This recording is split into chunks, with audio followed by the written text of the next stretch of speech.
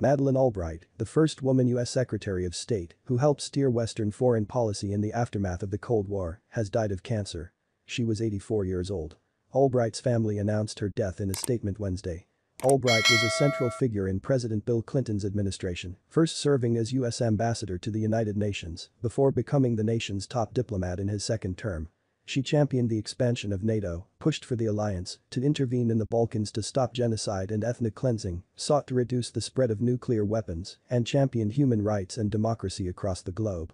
In a New York Times op-ed written last month just before Russia's invasion of Ukraine, Albright argued that Russian leader Vladimir Putin would be making a historic error in invading Ukraine and warned of devastating costs to his country.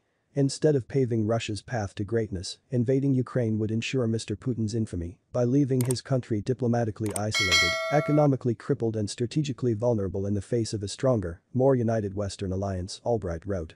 She was a face of U.S. foreign policy in the decade between the end of the Cold War and the war on terror triggered by the September 11, 2001 attacks, an era heralded by President George H.W. Bush as a new world order.